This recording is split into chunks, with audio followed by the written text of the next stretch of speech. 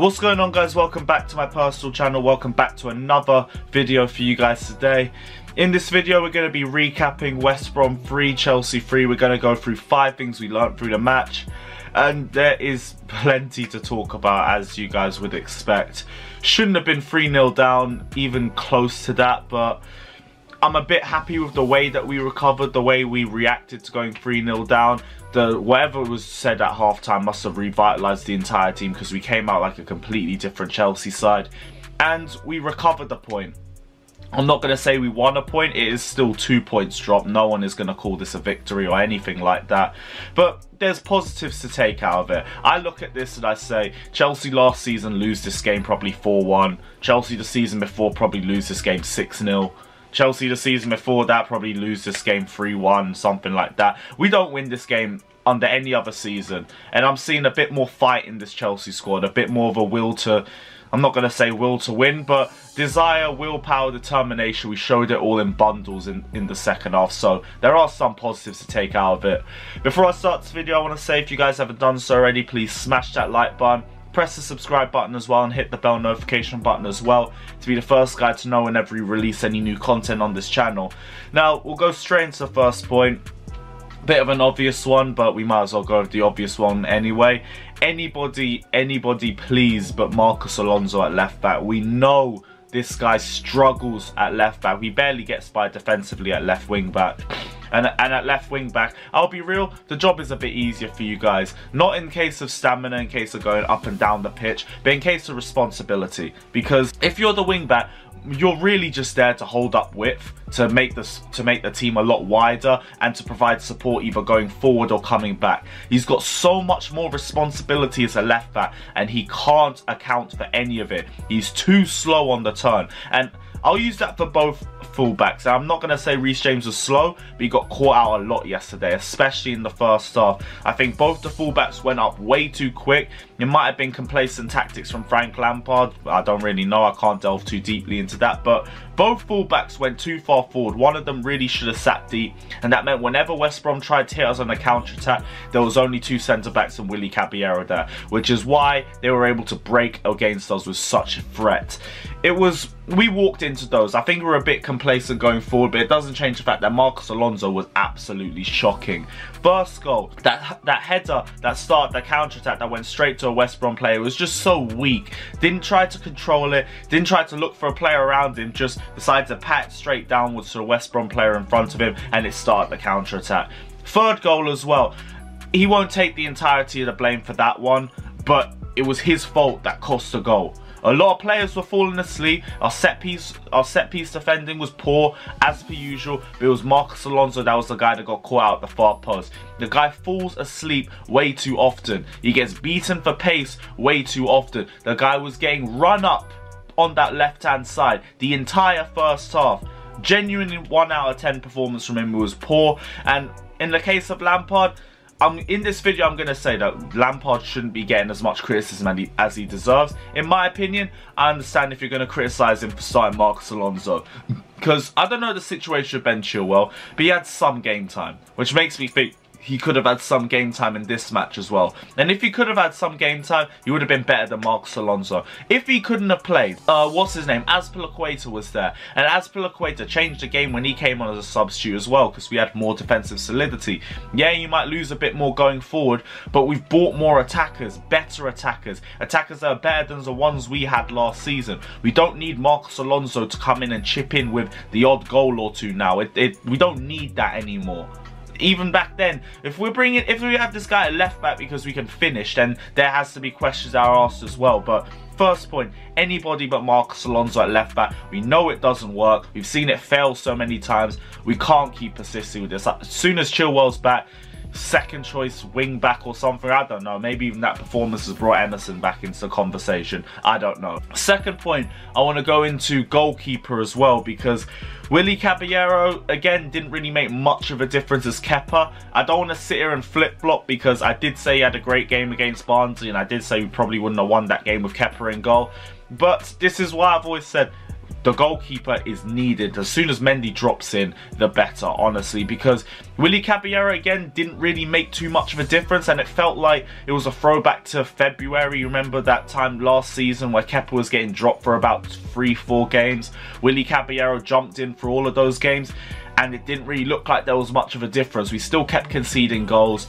The goals that were being conceded, I don't really call them his fault, but I think Mendy saves them as well. It's the same thing like Kepa, where he wasn't too far out for it. He couldn't reach out his hand to get it.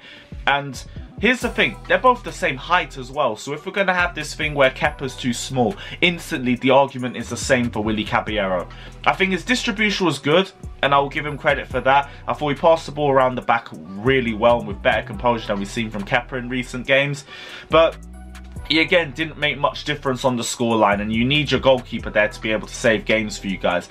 This is why I've said do not start Willy Caballero every game. It only really makes sense to do it if Kepa's form is really that far bad. But now, at least with Edouard Mendy in, hopefully he'll be back for the Spurs game. I'll be real, if Mendy drops a clanger in that match, I really just give up for the rest of the season.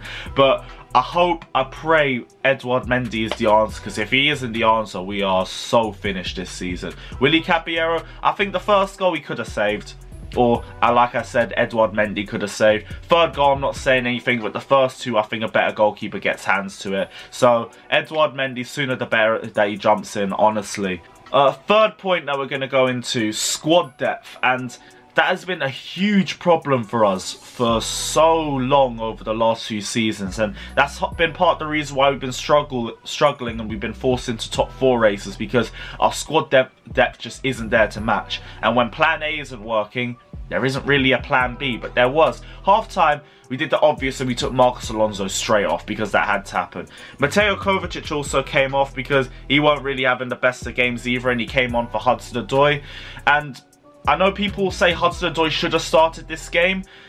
Me personally, I don't think so. I think the way Frank Lampard managed him was really good in this match, because he did play against Barnsley on Wednesday. Correct me if I'm wrong, but I do think he started the full 90 minutes as well.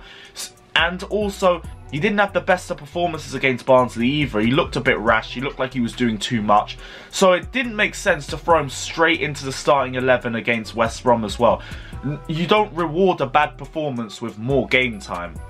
It don't make sense like that. So I get why he brought him off the bench. It was a fresh Hudson-Odoi, terrorised that entire left-hand side the second half, and got a goal to show for it. So in the case of Frank Lampard, substitutions, which has been a key point for saving matches for him over the last season, it came in clutch again. Our squad depth looks a lot stronger now, and that means they're more decisive in key moments. Like I said, Chelsea, everyone expected them to be forgotten about this season. It's the Chelsea youth that saved us in this match, and that shows the depth that we have in this squad, and that is key for us, because maybe they're not going to play as much as you want to see them play throughout the season, but they're going to show up in big moments, because they need to take those moments to showcase why they should be playing more for Chelsea. So more competition brings the best out of the players around them, and it means that they'll be more decisive with the chances that they take. So I'm happy with the squad depth. I'm happy with the substitutions. I'm happy with the way that we turned the game around. Obviously, we should never have been 3-0 down in the first place, but I'm optimistic-ish. Fourth point I want to go into, Timo Werner, and we should talk about this performance. I'll say, out of the 3 performances that he's had this season, that one's the worst. I think it was kind of a victim of circumstance as well, because he couldn't account for us being 1-0 down after 4 minutes, and then West Brom dropping a bit further back. Then another mistake by Thiago Silva, and then West Brom dropped further back. And then 3-0, and they just don't even really need to attack at this point. And when they don't have to do that, and they just focus defensively, it means that it's a lot harder to find space within the attacking third. And I think Werner struggled with that. It is something he's going to need to get a bit more used to in the Premier League, but I think that comes with time as well. I think he'll be frustrated with his finishing. There was a couple chances in the first half which he really could have taken better. And I already know with Werner, you're not going to get the best conversion rate with him, but you are going to get a quality finisher in there. He's going to take one of those chances eventually. I think it's just a case of he needs to get the ball running, he needs to get that initial first goal, and then you'll really start to see the goals flowing in. Not using this point to slate him or anything, but it was a frustrating match for him. And to be honest, I'll say that for that entire attacking third in the first half. It was so stifled because West Brom just needed to defend the lead, and we gave them that lead so early into the match. It just made the game so much harder for the attackers. Frustrating game for Timo Werner, but hey, we move. Final point, and we're going to go into Frank Lampard, and the Frank Lampard out brigade was out strong after this game. Some of the points I understand, some of the points I will say I didn't really get. I think Lampard does have to make a lot of progression this season, and it's not going to be as easy for him to win over the fans as it was for last season. There's going to be critics for him now. I can get you saying that. I've already said about Hudson-Odoi not starting. I think that was the right decision. Frank Lampard, Marcos Alonso starting, you can blame him for, but he also righted that wrong and just took him off at half-time instantly. People are going to get annoyed at him for being 3-0 down, saying Chelsea should not have been 3-0 down to West Brom. But you can't really account for individual mistakes. I think Chelsea have already made more individual mistakes than anybody in the league combined this season that have directly led to goals. You cannot blame Frank Lampard. You can blame Frank Lampard for playing the players that are in that position that make those mistakes, but you can't blame him for them making the mistakes. Marcos Alonso was the one making those mistakes in the first half. Reece James was the one that left that right-hand side too exposed. Thiago Silva is the one that was caught in possession. Marcos Alonso was the one caught out the far post, not Frank Lampard. Frank Lampard picked them.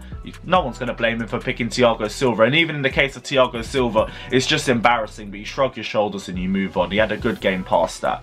Same thing with Christensen.